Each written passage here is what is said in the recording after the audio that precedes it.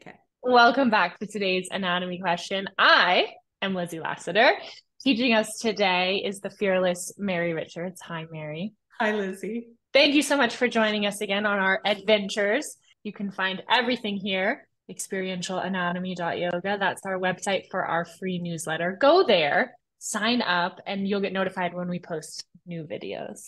Two more things I want to show you. The first is Mary's website, yogawithmaryrichards.com. You can go there and sign up for Mary's newsletter or click through to her social media. And I want to show Mary's book. Mary has just published the book Teach People Not Poses. You can order it now wherever you find books. I'll put a link below this video on YouTube. Congratulations, Mary. Thank you so much, Lizzie. Today we're talking about the knees, Yes, which my are favorite joint. potentially, they're your favorite joint. They're my favorite joint Because because they're so complex and they're vexing for many people, myself included. exactly. I was going to say potentially problematic joints. If you live long enough, you're going to experience some knee trouble probably. So in yoga, when we're on the yoga mat, today we want to talk about the bony landmarks of the knees. So what can we see in our students? What can we see in ourselves when we look in the mirror or when we look down while we're practicing? What do we need to know to understand the structure of the knee, Mary? Oh, yes. And so knees, again, they really are like my favorite. I have favorite joints, I have a favorite muscle, you know. But so knees are the crossroads of the lower extremity. Knees are like the Arjuna of the body. They don't want to fight.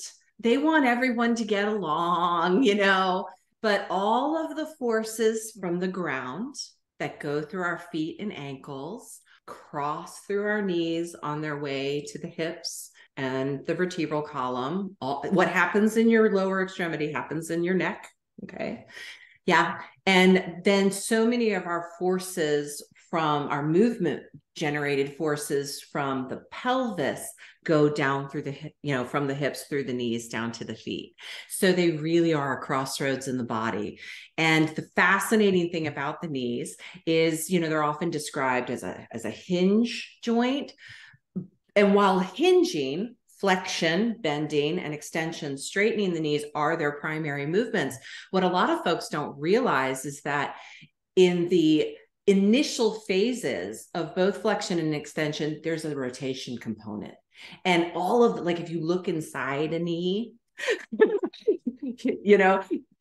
cruciate ligaments, cruciate means cross. Like the way the tissues are structured in the knees are like crossroads. So fascinating how the form reflects the function. Okay, I'm going to stand up and give us a close-up view so we can look at the knees while Mary talks us through what we need to know about the knee. Okay, so step back just about 6 inches, Lizzie, about a foot length or so, half a foot length. Yeah, great. Okay, so when we're looking at our knees, the first thing I want you to notice is which direction do your knees seem to angle in relationship to one another? For instance, do your knees move toward one another, toward the midline of the body, or do the knees move away from the midline of the body? I'd say they're turned in a tiny bit. Okay, so that's normal. I love that you brought that up. Okay, so let's get to that because that's patellar position. Okay, kneecap position. And what you're describing that they turn in slightly, normal alert. Guess what? Your kneecaps don't face directly forward unless you're bow-legged. If your knees are diverging laterally, if they're structurally, your knees are bowing out from the midline, your kneecaps are going to point directly forward. But the more our knees knock toward one another or move toward the midline, and that's the way the thigh bone and the shin bone come together. We can't really change our structure. That's why it's important to look at the knee relationship to the midline. The more your knees come in toward the midline, the more your kneecaps are going to look toward one another. So Lizzie, place your fingertips on your kneecaps again, please. Yes. So hold your fingertips there, and you can feel that they're glancing toward one another. Yes, your Yeah. kneecaps. Yes. And let me ask you, do you notice with your fingertips, go ahead and glide your fingertips up and down along your kneecaps. Kneecap is like a shield. Mm-hmm. It actually functions as a fulcrum. It is the structure that allows us to bend and straighten our legs. It gives us something to push against, if you will, when we're trying to straighten our legs. Okay. Mm-hmm. Do you notice, does one kneecap turn out a little more than the other? I couldn't say. Okay. Some folks, one kneecap will turn out a little more than the other. Mm-hmm. That's normal. I just want you to be aware of it for yourself, because symmetry is an illusion. Mm-hmm. But generally speaking, the kneecaps are oriented in approximately the same position. And that's what we're looking for, is how close are we to symmetry? So normal for the kneecaps to glance toward one another, especially for folks with a uterus, because of an obstetric pelvis. Because when we Mm-hmm. have a uterus, or if we've had one in our life cycle, not, mine's been removed, then our tendency is to be more knock-kneed. It's Mm-hmm. just, it's just obstetric structure. Okay. So we're just going to see that more in folks with a uterus. And some folks, even with their feet apart, when they stand, their knees touch. Mm-hmm. This isn't because your inner knees are fat, my friends. It's because your medial femoral condyles. Go ahead, Lizzie, and touch your inner knees. And do you feel a bony knob there? Yes. Okay, that's called the medial femoral condyle. And that Mm-hmm. is the inner end of your thigh bone, the Mm-hmm. medial distal end of your femur. Okay, now take your hands to your outer knees at about the same level and push in just a little bit. And do you feel a little knob on the outer knee? It'll be Yes. It's tender. oh, It's a little bit, I went for a hike yesterday. It's a little bit tender. yeah, so you're feeling your IT bands, probably. Yeah. Okay, so Yeah. that's your lateral femoral condyle. Those are harder to find just because of the structure. When we're looking at our knees, when you look at your knees, Lizzie, do you think that one aspect of your knee looks bigger than the other? I think the inside looks bigger here. Exactly. Exactly. The medial femoral condyle, which you were just touching, is much larger than the lateral femoral condyle. And now if you take your hands to your inner knees again and feel down below that inner knob, go down toward the leg, you feel another bony structure. Mm-hmm. Okay. Mm-hmm. And now you're feeling your medial tibial plateau. So this is the top of your Ooh. shin bone, the Yeah. proximal top of your shin bone. Okay. And that medial femoral condyle is sitting in that little cave. Mm-hmm. You can feel it as you bend, as you flex and straighten, you can feel how they work together. Yeah. Yeah. Okay, so now feel the outsides of your thighs and legs again. So work down, and you'll feel another bump just on the outer lower leg. You feel that? Yeah.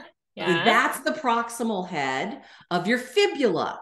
That strut-like bone on your outer lower leg. It has nothing to do with your knee joint, by the way. Ah, okay. But people will feel that and think that that's part of their knee. Mm-hmm. But if you feel forward of it, if you touch the top of the fibula again, and then work your fingers toward the front of your legs. Okay, you feel how you kind of dropped off the top of that bone and then you came onto another bone? Mm-hmm. That's your tibia. And now I see you rubbing the fronts of your shin bones. What do you feel under your thumbs right now? This feels like a bone, and then there's like a divot here before the Yes, you kneecap. feel a knot there, a Yeah. little. That's called the tibial tuberosity. And that's a little knob on the front of your shin bone. And that's where your quadricep tendons cross over your knee and attach to the shin bone. Mm. Okay. And so it's very important to know, if you put your fingers on those tibial tuberosities again, Lizzie. Okay. So what do you notice about your tibial tuberosities? Feel those, and then feel your kneecaps again. And let me know, are they pointing in the same direction? No. Yes, exactly. So your tibial tuberosities are pointed directly forward. Yes. Yes. Okay. And then your kneecaps turn in just slightly. Yes. Totally normal.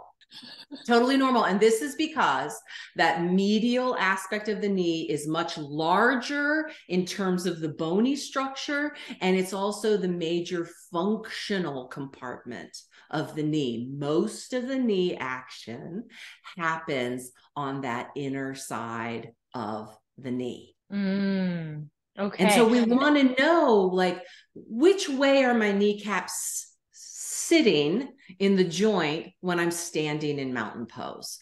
How do they relate to my tibial tuberosities? Because for some folks, their tibial tuberosities may point out slightly, especially if they played football or American soccer.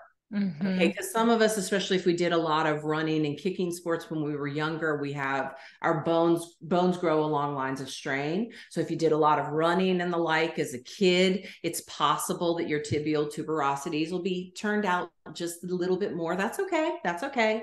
It just something to be aware of, because you're going to need to be really mindful of that inner knee compartment. I have heard that like the inner knee is where most knee injury happens. So that's where we should be careful if we start to feel discomfort in the inner knee. That's kind of like a bigger red flag, as opposed to the outer knee is more like IT band stuff usually. Exactly. Some folks will have lateral meniscus injury, you know, the C-shaped cartilage that slots in the head of the tibia, and it cushions the end of the femur.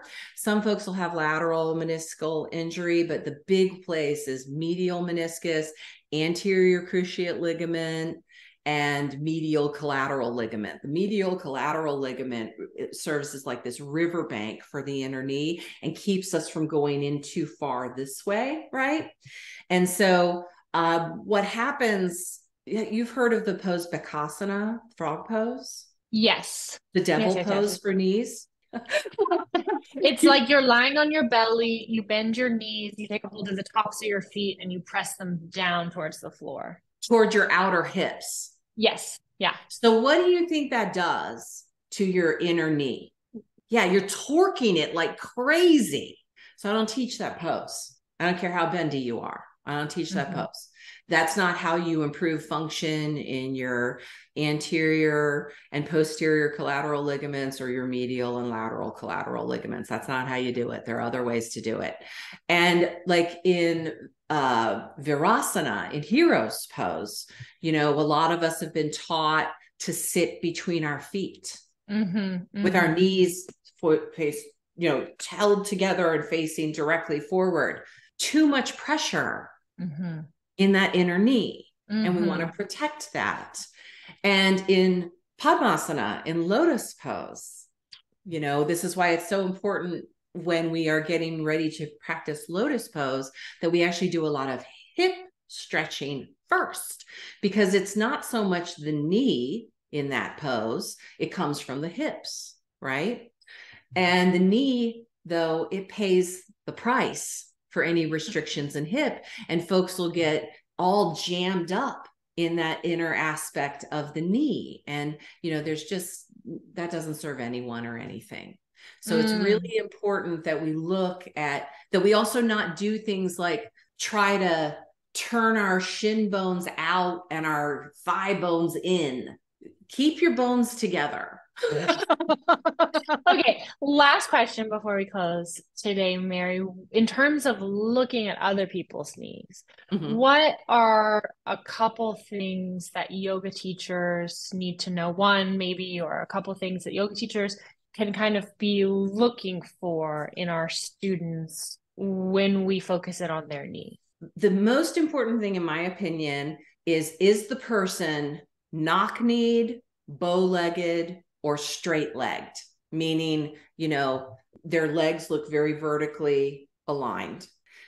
Or are they bow-legged? The knees are bulging out away from the midline. Or are they knock-kneed and the knees are moving in toward one another? That's the most important thing, because that's going to inform how we instruct standing postures in particular.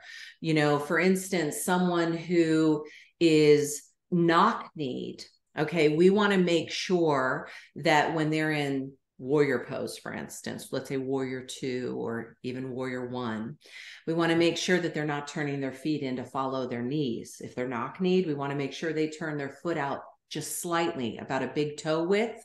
And again, remember in the foot video, we talked about the central pillar of stability in the feet. The key is that the center of our kneecap is bisected by the space between the second and third toes.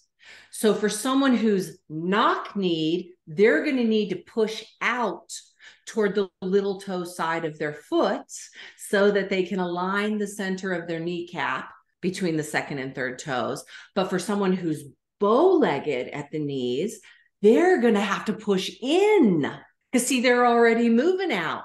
So we want to make sure we identify the center of the kneecap and see, especially when we come into flexion, the kneecap then is going to face forward because the inner knee, the medial knee, moves forward.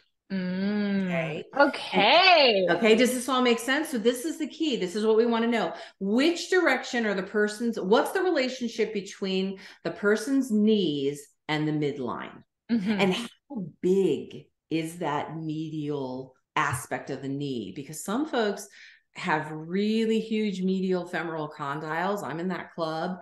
And it's not because their knees are fat. Okay. This sounds like the best yoga anatomy pickup line ever. Like, hey, baby, you've got some big medial femoral condyle. That's a large functional compartment in the knee. Anatomy nerdery. I'm going to show you the websites again. You're going to go to yogawithmaryrichards.com if you want to find more of this delectable humor from Ms. Mary Richards. And hopefully you are immediately going to go to experientialanatomy.yoga and make sure that you're on our free newsletter list. Thank you so much, Mary Richards. My pleasure, Lizzie.